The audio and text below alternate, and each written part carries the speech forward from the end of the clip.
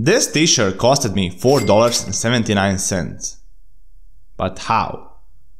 I mean, you can say there isn't any logo on it. You'd be right. But someone needed to produce it, manufacture it, transport it to my nearest store for me to spend $4.79 on it. So did the world improve so much, or is it something else? Let's find out. We improved, but we didn't. Let me explain. As everything else in the world evolves, the fashion industry evolved too. People used to make clothes from wool, but the wool from a single sheep can be harvested only 2 times a year. Then people discovered that cotton is much more... Actually, let's don't go that far. Let's go to 1975. A guy named Armancio Ortega started a company and he named it Zara.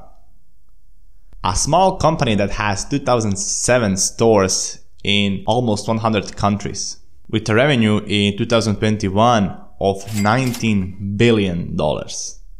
Zara's parent company, Inditex, is the world's largest fashion group and the leader of fashion industry. They managed to overtake Nike, luxury good brands, and many more with low price goods. And here's how. Welcome to the world of fast fashion, a term that you heard a lot in recent years. Zara needs maximum of 14 days for the product to be incepted to being in your wardrobe. All that because of Zara's system. First, you research. You see what people are wearing on the social media and you give feedback to the designers. Let's take a look at these Balenciaga shoes. They were popular and trendy. Now you take that and make your own version. But be careful. To avoid copyright system, you need to have 7 differences with the original product. And voila, here is your design. Now you make your workers in China to manufacture it in their massive factories and textile mills.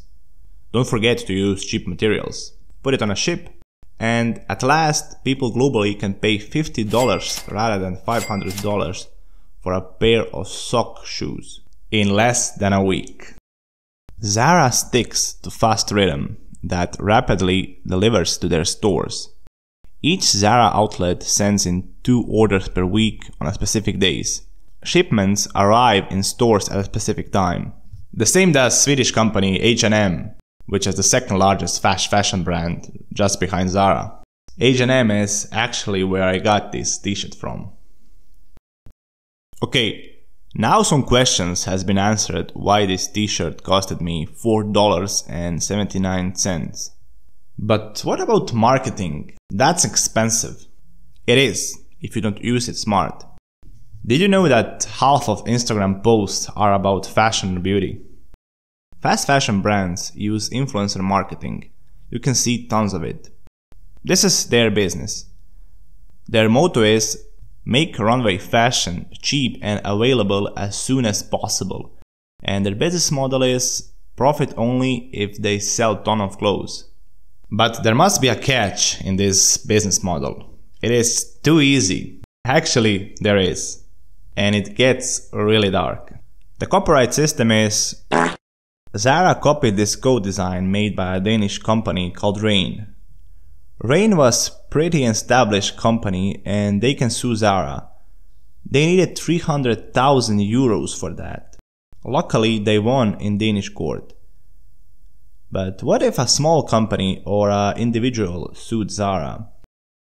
They don't have any chances against this giant corporation. Next thing, quality. The clothes are made of cheap material, and after one season you can throw it away. Few washes and bye-bye clothing. Those kind of clothes can't be used in second-hand shops. Because of this, we have huge climate and recycling problems. Recycling is too expensive. 10% of all these clothes are never sold, they are just thrown away. This t-shirt takes 200 years to decompose because it is made of polyester, a material usually derived from petroleum. But there is cotton. 20,000 liters of water are needed for 1 kilo of cotton. And that's enough for 1 t-shirt and 1 jeans. And 11% of all pesticides on the world are used on cotton. Fashion industry is 8th polluting industry in the world in gas emissions, and it's responsible for 4% of the world's solid waste. But there is more.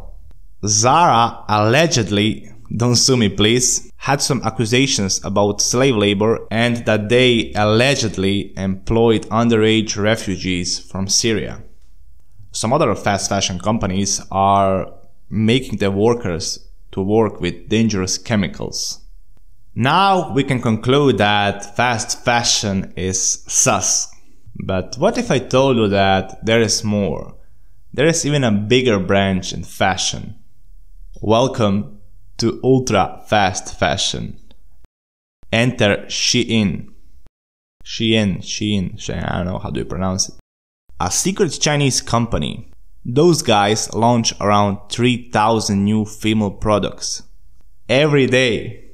Their prices are from $2 to $30 and they are worth $100 billion. That's Zara and H&M combined. Shein is like $1 store of fashion. Forever 21, Rue 21 and a lot of the time H&M too all have the same quality as Shein, but for 3% Shein's price. Everyone is using the same poor quality fabrics that fall apart after a few washes. That's why Shein is beating everyone else. They actually charge reasonable price for the quality. I mean, you pay $5 for a $5 outfit.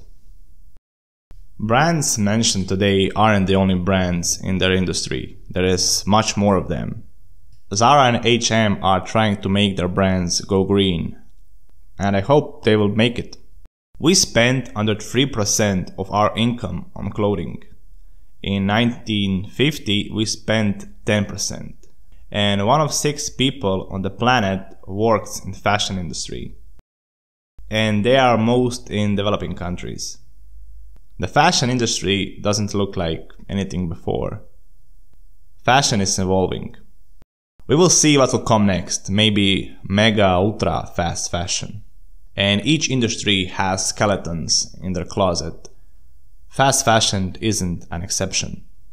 But what you need to know is that this t-shirt doesn't cost $4.79. It costs much more.